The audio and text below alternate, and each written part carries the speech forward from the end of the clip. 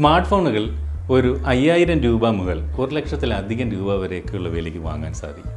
സ്മാർട്ട്ഫോണുകളുടെ വില അനുസരിച്ചുകൊണ്ട് നമുക്ക് പ്രധാനമായിട്ടും അവയെ ഒരു മൂന്നായിട്ടൊക്കെ ക്ലാസിഫൈ ചെയ്യാം. ബജറ്റ് ഫ്രണ്ട്ലി സ്മാർട്ട്ഫോണുകൾ, അതായത് നമ്മുടെ ബജറ്റിനൊക്കെ ഇണങ്ങുന്ന തരത്തിലുള്ള സ്മാർട്ട്ഫോണുകൾ. രണ്ടാമത്തെ കാറ്റഗറി മിഡ് റേഞ്ച് സെഗ്മെൻറ്റ്, അതായത് ഒരു 20,000-നും 50,000 രൂപയ്ക്കൊക്കെ ഇടയിൽ നിൽക്കുന്ന ഫോണുകൾ. മൂന്നാമത്തെ കാറ്റഗറി ഫ്ലാഗ്ഷിപ്പ് ഫോണുകൾ, അതായത് മുന്തിയ ഇനം ഫോണുകൾ, ഒരു 50,000-നും 1 ലക്ഷത്തിനും ഒക്കെ പുറത്ത് വരുന്ന വില കൂടിയ ഫോണുകൾ, അവയാണ് ഫ്ലാഗ്ഷിപ്പ് ഫോണുകൾ. എന്നാൽ നമ്മളിന്ന് ഈ വീഡിയോയിലൂടെ പരിശോധിക്കുന്നത് നമുക്കൊരു സ്മാർട്ട് ഫോൺ വാങ്ങണം, പക്ഷേ നമ്മുടെ പോക്കറ്റ് കാലിയാക്കുകയുമില്ല. അത്തരത്തിൽ 7,999 രൂപയ്ക്ക് വാങ്ങാവുന്ന ഒരുവിധം തരക്കേടില്ലാത്ത ഒരു സ്മാർട്ട് ഫോണാണ് ഈ വീഡിയോയിലൂടെ പരിശോധിക്കുന്നത്.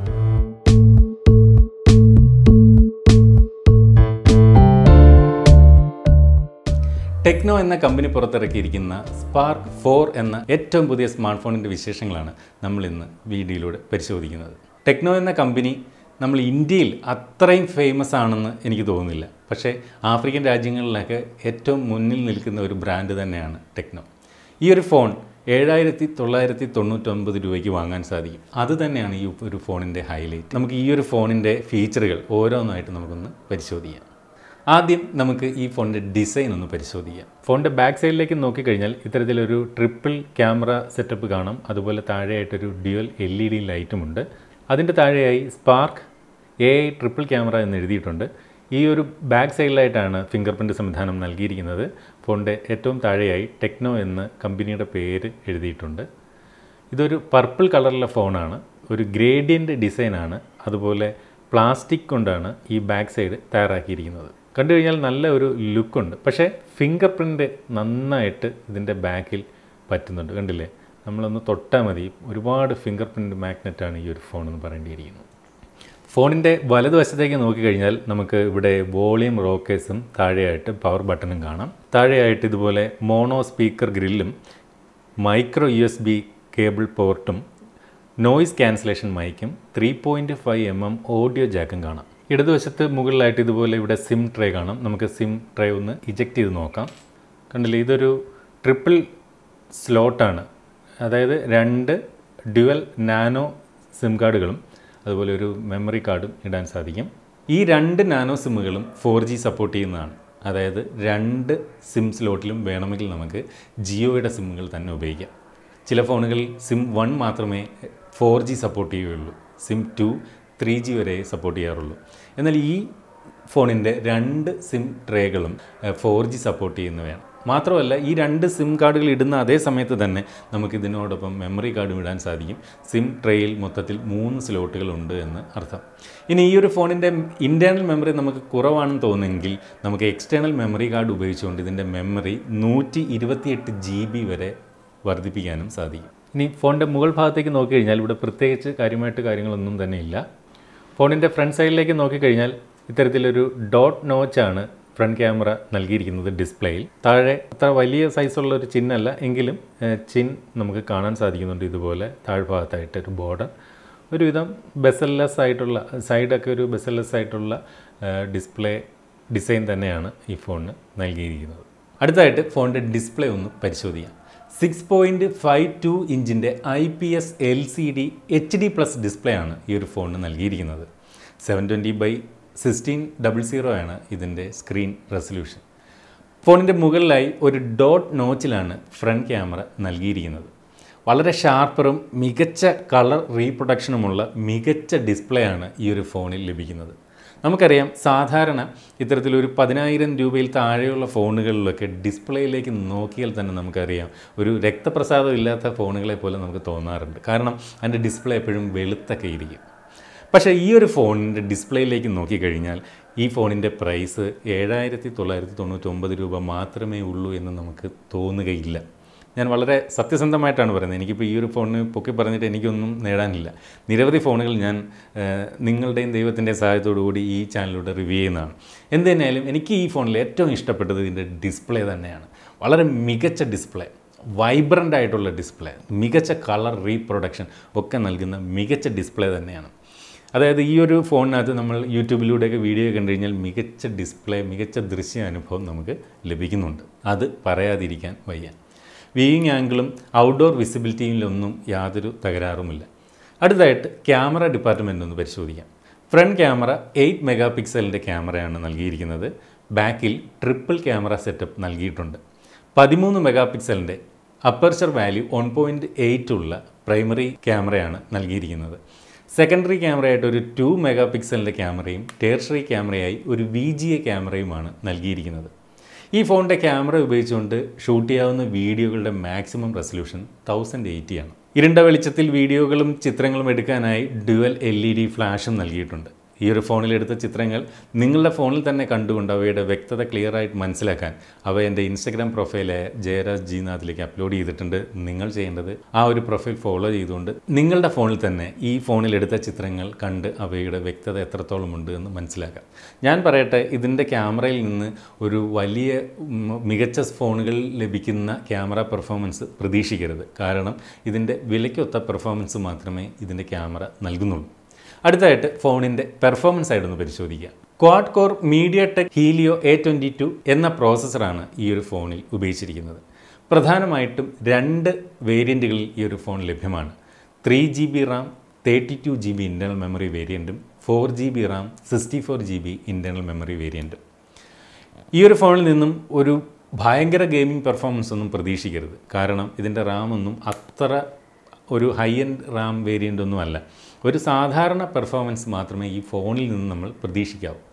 എന്നിരുന്നാലും നമുക്ക് പബ്ജിയുടെയൊക്കെ ലൈറ്റ് വെർഷനും ഒക്കെ ഈസി ആയിട്ട് നമുക്ക് ഈ ഒരു ഫോണിൽ കളിക്കാവുന്നതാണ്. അടുത്തായിട്ട് നമുക്ക് ഈ ഒരു ഫോണിൻ്റെ ഓപ്പറേറ്റിംഗ് സിസ്റ്റം ഒന്ന് പരിശോധിക്കാം. ആൻഡ്രോയിഡ് 9 വെർഷനിലാണ് ഈ ഒരു ഫോൺ പ്രവർത്തിക്കുന്നത്.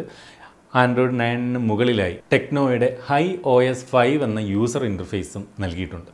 അടുത്തായിട്ട് ബാറ്ററി പെർഫോമൻസ് നോക്കാം. 4000 mAh ബാറ്ററിയാണ് ഈ ഒരു ഫോണിൽ നൽകിയിരിക്കുന്നത്. ഇത്രയും ബാറ്ററി കരുത്ത് നൽകിയിരിക്കുന്നത് കൊണ്ട് നമുക്ക് 1-1.5 ദിവസം പൂർണ്ണമായിട്ടും ബാറ്ററി ലഭിക്കുന്നുണ്ട്. ചാർജിങ്ങിനായിട്ട് മൈക്രോ USB കേബിളാണ് നൽകിയിരിക്കുന്നത്. പക്ഷേ അവിടെ Type C കേബിൾ ആയിരുന്നു എങ്കിൽ കുറച്ചുകൂടി മികച്ചതായേനെ എന്ന് എനിക്ക് തോന്നിപ്പോകുന്നുണ്ട്. അതുപോലെ ഈ ഒരു ഫോണിന് ഫാസ്റ്റ് ചാർജർ അല്ല നൽകിയിരിക്കുന്നത്. 10 വാട്ടിൽ താഴെയുള്ള ഒരു ചാർജർ മാത്രമാണ് ഈ ഒരു ഫോണിനോടൊപ്പം നൽകിയിരിക്കുന്നത്. ഈ ഫോണിൻ്റെ പ്രധാനപ്പെട്ട മറ്റ് സവിശേഷതകൾ എന്തൊക്കെയെന്ന് നോക്കാം. ഫിംഗർ പ്രിൻ്റ് സംവിധാനം നൽകിയിട്ടുണ്ട് ഈ ഒരു വിലയിൽ പോലും. അത് ഫോണിൻ്റെ ബാക്ക് സൈഡിലായിട്ടാണ് നൽകിയിരിക്കുന്നത്. ഫേസ് അൺലോക്ക് സംവിധാനവും ഫോണിൽ നൽകിയിരിക്കുന്നു. ഇതിൻ്റെ നെറ്റ്വർക്ക് റിസപ്ഷൻ കുഴപ്പമില്ല. ഇയർ പീസ് ക്വാളിറ്റിയിൽ പ്രശ്നമില്ല. അതിൽ മികച്ച കോൾ ക്വാളിറ്റിയും ഒക്കെ നൽകുന്നുണ്ട്. പ്രധാനമായിട്ടും 2 നിറങ്ങളിലാണ് ഈ ഒരു ഫോൺ ലഭിക്കുന്നത്. ബേ ബ്ലൂ എന്ന നീല നിറത്തിലും മജസ്റ്റിക് പർപ്പിൾ എന്ന പർപ്പിൾ നിറത്തിലും. നമ്മൾ ഇന്ന് ഈ വീഡിയോയിലൂടെ റിവ്യൂ ചെയ്യുന്ന ഈ ഒരു മോഡൽ പർപ്പിൾ നിറത്തിൽ വരുന്ന മോഡലാണ്. ഈ ഒരു ഫോണിൽ NFC സപ്പോർട്ടൊന്നുമില്ല. FM റേഡിയോ സപ്പോർട്ടും ഉണ്ട്. അതുപോലെ USB OTG സപ്പോർട്ടും ലഭിക്കുന്നുണ്ട്. നമ്മൾ മലയാളികൾ ഫോണിൻ്റെ റേഡിയേഷൻ്റെ തോത് മനസ്സിലാക്കിയിട്ടേ സാധാരണ ഫോണുകൾ ഉപയോഗിക്കാറുള്ളൂ. അപ്പോൾ ഇതിൻ്റെ സാർ വാല്യൂ പറയാം. 0.788 ആണ് ഹെഡിനുള്ള സാർ വാല്യൂ. ബോഡിക്കായിട്ട് 1.044 ആണ്. അടുത്തതായിട്ട് നമുക്ക് ഈ ഒരു ഫോണിൻ്റെ ബോക്സ് പാക്കിനകത്ത് ഫോൺ കൂടാതെ മറ്റെന്തൊക്കെ കാര്യങ്ങൾ ലഭിക്കുന്നു എന്ന് നോക്കാം. ഫോണിൻ്റെ പുറത്ത് ടെക്നോ എന്ന കമ്പനിയുടെ പേരും സ്പാർക്ക് 4 എന്ന മോഡൽ നെയിമും എഴുതിയിട്ടുണ്ട്. വല സൈഡിലായിട്ട് ഇതുപോലെ spark 4 on time screen replacement കൊടുത്തു. അതായത് സ്ക്രീനിന് എന്തെങ്കിലും തകരാറ് സംഭവിച്ചാൽ ഒരു പ്രാവശ്യം റീപ്ലേസ്മെൻറ്റ് ഉണ്ട് എന്ന് പറയുന്നു. അതും 100 ദിവസത്തിനുള്ളിലാണ് ഇത്തരത്തിലൊരു ഫ്രീ റീപ്ലേസ്മെൻറ്റ്. 13 മാസത്തെ വാറണ്ടി. സാധാരണ 1 ഇയർ ആണ് വാറണ്ടി. ഇത് 13 മാസത്തെ വാറണ്ടി നൽകുന്നുണ്ടെന്ന് പറയുന്നുണ്ട്. മെയ്ഡ് ഇൻ ഇന്ത്യ എന്ന് എഴുതിയിട്ടുണ്ട്. യൂസർ മാനുവൽ, സ്പാർക്ക് എന്നൊക്കെ എഴുതിയ മികച്ച ഒരു കേസ്, മൈക്രോ USB കേബിൾ ചാർജിങ്ങിനായിട്ട്, അതുപോലെ ചാർജിങ്ങിനായിട്ടൊരു കുഞ്ഞ് ചാർജർ. എത്ര ആംബിയറാണ്? 5 വോൾട്ട് 1.2 ആംബിയർ. അതായത് 10 വാട്ടിൽ താഴെയാണ്. അതുകൊണ്ട് ഇതൊരു ഫാസ്റ്റ് ചാർജർ അല്ല, നോർമൽ ചാർജറാണ്. പിന്നെ ഒരു സിം ഇജക്ടർ ടൂൾ. ഇത്രയും കാര്യങ്ങളാണ് ബോക്സ് പാക്കിനകത്തുള്ളത്. അടുത്തതായിട്ട് ഈ ഒരു ഫോണിൻ്റെ പ്രധാനപ്പെട്ട നേട്ടങ്ങൾ എന്തൊക്കെയെന്ന് നോക്കാം. ഈ ഒരു ഫോണിൻ്റെ ഡിസ്പ്ലേ, ഞാൻ നേരത്തെ പറഞ്ഞതുപോലെ ഫോണിൻ്റെ ഡിസ്പ്ലേ തന്നെയാണ് ഈ ഒരു ഫോണിൻ്റെ പ്രധാനപ്പെട്ട ഹൈലൈറ്റ്. മികച്ച ഡിസ്പ്ലേ. ഒരു 7999 രൂപ ഫോണിൽ നിന്ന് പ്രതീക്ഷിക്കാവുന്നതിൻ്റെ അപ്പുറത്തേക്കുള്ള ലെവലിലേക്ക് ഇതിൻ്റെ ഡിസ്പ്ലേ എത്തിച്ചിരിക്കുന്നു എന്നുള്ള കാര്യത്തിൽ ടെക്നോയ്ക്ക് ഒരു ബിഗ് സല്യൂട്ട് ഞാൻ നൽകുന്നു. അതുപോലെ 3.5 mm ഓഡിയോ ജാക്ക് ഈ ഫോണിൽ നൽകിയിട്ടുണ്ട്. അതുകൊണ്ട് തന്നെ നമുക്ക് ഹെഡ്സെറ്റ് ഉപയോഗിച്ചുകൊണ്ട് ഈ ഫോണിൽ നിന്ന് കൂടെ സംസാരിക്കുകയോ പാട്ട് കേൾക്കുകയോ ഒക്കെ ചെയ്യാൻ സാധിക്കും. എന്നാൽ ഫോണിൻ്റെ ബോക്സിനോടൊപ്പം ഹെഡ്സെറ്റ് നൽകിയിട്ടില്ല. ട്രിപ്പിൾ സ്ലോട്ടാണ് സിം കാർഡിനായി നൽകിയിരിക്കുന്നത് എന്നതും വലിയ കാര്യം തന്നെയാണ്. കാരണം ഒരേ സമയം 2 നാനോ സിമ്മുകളും നമുക്കൊരു എക്സ്റ്റേണൽ മെമ്മറി കാർഡും ഉപയോഗിക്കാം. രണ്ടും 4G സപ്പോർട്ടുള്ള ഡ്യുവൽ 4G സിം കാർഡുകൾ ഉപയോഗിക്കാനും സാധിക്കും. അതുപോലെ ഫേസ് അൺലോക്കും ഫിംഗർ പ്രിൻറ്റ് സംവിധാനവും ഈ ഒരു പ്രൈസ് റേഞ്ചിൽ ഫോണിൽ നൽകിയിട്ടുണ്ട് എന്നുള്ളതും ഫോണിൻ്റെ ബാറ്ററി കപ്പാസിറ്റി 4000 mAh ഉണ്ട് എന്നുള്ളതും ഫോണിൻ്റെ നേട്ടങ്ങളായിട്ട് എടുത്ത് പറയേണ്ടതാണ്. അടുത്തതായിട്ട് ഫോണിൻ്റെ കോട്ടങ്ങൾ.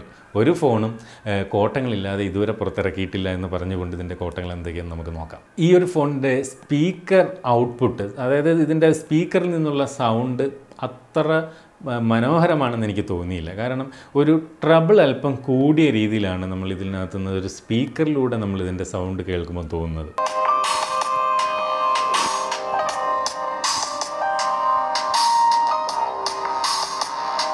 അതേസമയം ഹെഡ്സെറ്റൊക്കെ കണക്ട് ചെയ്തുകൊണ്ട് പാട്ടൊക്കെ കേട്ട് കഴിഞ്ഞാൽ പ്രശ്നമില്ല. പക്ഷേ ഇതിൻ്റെ സ്പീക്കറിന് ക്വാളിറ്റി ഒരല്പം കുറവായിട്ട് എനിക്ക് തോന്നി. പിന്നെ എടുത്തു പറയേണ്ടുന്ന ഒരു കാര്യം, ഇതിൻ്റെ ബാക്ക് സൈഡ് പ്ലാസ്റ്റിക്കാണ്. ഒരുപാട് ഫിംഗർ പ്രിൻറ്റ് മാഗ്നറ്റാണ് ഇതിൻ്റെ ബാക്ക് സൈഡ്. നമ്മളൊന്ന് തൊട്ടാൽ മതി കൈയുടെ വിരലടയാളങ്ങൾ ഇതിൻ്റെ ഫോണിൻ്റെ ബാക്കിൽ പറ്റുന്നുണ്ട്. എപ്പോഴും നമ്മൾ തുടച്ച് വൃത്തിയാക്കി ഉപയോഗിക്കേണ്ട ഒരു ഫോണാണിത്. അതുപോലെ ഇതിനകത്ത് ഫാസ്റ്റ് ചാർജിങ് സംവിധാനം ഉള്ള ചാർജർ നൽകിയിട്ടില്ല. അതുകൊണ്ട് തന്നെയും ചാർജിങ്ങിന് ഒരല്പം സമയം കൂടുതലിടുക. എങ്ങനെ പോയാലും ഒരു 2-3 മണിക്കൂർ എങ്കിലും ഈ ഫോണിൻ്റെ ബാറ്ററി 4000 mAh ബാറ്ററി ഉണ്ട്. പക്ഷേ അത് ചാർജ് ചെയ്യാൻ സ്ലോ ചാർജർ ആണെങ്കിൽ ഒരുപാട് സമയമെടുക്കുമെന്നുള്ളതും ഫോണിൻ്റെ പോരായ്മയാണ്. അടുത്തതായിട്ട് ഫോണിൻ്റെ പ്രൈസിങ്ങിലേക്കാണ് കിടക്കുന്നത്. ഞാൻ ആൾറെഡി വീഡിയോയുടെ തുടക്കം മുതൽ തന്നെ പറയുന്നുണ്ട്, ഇത് പ്രധാനമായിട്ടും 2 വേരിയൻറ്റുകളിലാണ്. 3GB 32GB. ഇതിൻ്റെ പ്രൈസിംഗ് ആണ് 7999 രൂപ. എന്നാൽ ഒരു ഹയർ വേരിയൻ്റ് ഉണ്ട് 4GB 64GB. ഇതിൻ്റെ വില 8999 രൂപയുമാണ്. അപ്പോൾ നിലവിൽ ഒരു 40 വയസ്സൊക്കെ കഴിഞ്ഞവർക്ക് അധികം ഗെയിമൊന്നും ഫോണിൽ കളിക്കേണ്ടാത്ത ഒരാൾക്ക് തീർച്ചയായിട്ടും പരിഗണിക്കാവുന്ന ഒരു മോഡലാണ്. ചെറുപ്പക്കാർ പയ്യന്മാർക്കൊക്കെ ആണല്ലോ കൂടുതൽ ഫോണിൽ ഗെയിമൊക്കെ കളിക്കേണ്ടത്. അങ്ങനെയുള്ളവർക്ക് ഹൈ എൻഡ് ഗെയിം ആണെങ്കിൽ പരിഗണിക്കാതിരിക്കുക. എന്നാൽ ഒരു സോഷ്യൽ മീഡിയ ഉപയോഗം, ഒരു വാട്സപ്പിനകത്ത് നമ്മൾ മെസ്സേജ് അയയ്ക്കുക, ഫേസ്ബുക്ക് വല്ലപ്പോഴൊക്കെ നോക്കുക, ഇൻസ്റ്റഗ്രാമിൽ ഫോട്ടോസ് നോക്കുക, ഫോട്ടോസ് അപ്ലോഡ് ചെയ്യുക, ഇങ്ങനെയൊക്കെയുള്ള ചെറിയ ഫോൺ വിളിക്കുക, ഇങ്ങനെയൊക്കെയുള്ള ചെറിയ ഉപയോഗങ്ങൾ മാത്രമുള്ള ഒരാൾക്ക് തീർത്തും ഉപയോഗിക്കാവുന്ന വളരെ ഗുഡ് ലുക്കിംഗ്, കണ്ടു കഴിഞ്ഞാൽ ഇതിന് 7999 രൂപയേ ഉള്ളൂ എന്നാരും പറയില്ല. കണ്ടു കഴിഞ്ഞാൽ വൻ സെറ്റപ്പാണ് ഈ ഒരു ഫോൺ, അതും പറയാതിരിക്കാൻ വയ്യ. അത്തരത്തിലൊരു മനോഹരമായ ഫോൺ തന്നെയാണ് ടെക്നോയുടെ സ്പാർക്ക് 4 എന്ന ഈ ഒരു ഫോൺ. അപ്പോൾ ഈ ഒരു ഫോണും വീഡിയോ ഇഷ്ടപ്പെട്ടു എന്ന് കരുതുന്നു. ഇഷ്ടപ്പെട്ടെങ്കിൽ ലൈക്ക് ചെയ്യണം. ഈ ഫോണിനെക്കുറിച്ചും വീഡിയോയെക്കുറിച്ചുള്ള അഭിപ്രായങ്ങൾ വീഡിയോയ്ക്ക് താഴെ കമൻറ്റ് രേഖപ്പെടുത്താം. ഈ വീഡിയോ ചാനലിൽ നിന്ന് ഇതുപോലെ നിരവധി ഫോണുകൾ ഇനിയും റിവ്യൂ ചെയ്യണമെന്ന് ആഗ്രഹമുണ്ട് ലഭിച്ചാൽ. അപ്പോൾ അതൊക്കെ നിങ്ങൾക്ക് റിവ്യൂ ചെയ്യുന്ന അപ്ലോഡ് ചെയ്യുന്ന ആ സമയത്ത് തന്നെ കാണണമെങ്കിൽ ഈ ഒരു വീഡിയോ ചാനൽ സൗജന്യമായിട്ട് സബ്സ്ക്രൈബ് ചെയ്യാം. ഫേസ്ബുക്കിൽ ജയരാജ് നാഥ് ഒഫീഷ്യൽ എന്ന പേജുമുണ്ട്, അത് ഫോളോ ചെയ്യാം. അതിലും വീഡിയോസ് അപ്ലോഡ് ചെയ്യുന്നുണ്ട്. ഇൻസ്റ്റാഗ്രാമിലുമുണ്ട് ജയരാജ് നാഥ്, ടിക്ടോക്കിൽ ജയരാജ് നാഥ് ഒഫീഷ്യൽ. അപ്പോൾ ഇതുപോലെ മനോഹരമായ മറ്റൊരു വീഡിയോയിൽ വീണ്ടും കാണാമെന്ന പ്രതീക്ഷയോടെ സൈനിങ് ഓഫ്, ജയരാജ്.